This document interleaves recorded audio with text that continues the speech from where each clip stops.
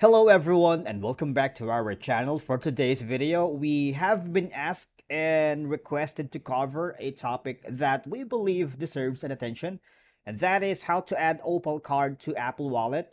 But before we dive into all of it, and if you are new here, make sure you hit that subscribe button below and ring the notification bell so you never miss out on our latest content. So first things first, you might want to go to your Opal card, right? Open that. So open the card app card on your mobile device, all right? So you might want to go and look for the option within the Opal app that allows you to add the card to Apple Wallet. This option may be labeled as add to Apple Wallet or something similar, all right? And then um if you can't see it, you might want to go to the Opal card information and find the details about your card, such as the card number and balance. All right, you have to do that. And let's go here to your Apple Wallet. So you see when you hover to this option right here, okay,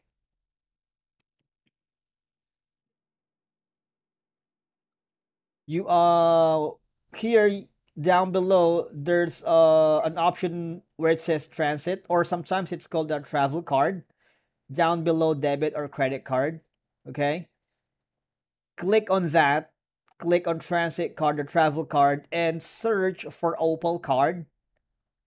And once you've searched, you have to search through. Once you've successfully searched the Opal card, you're just gonna have to click on it, choose that, and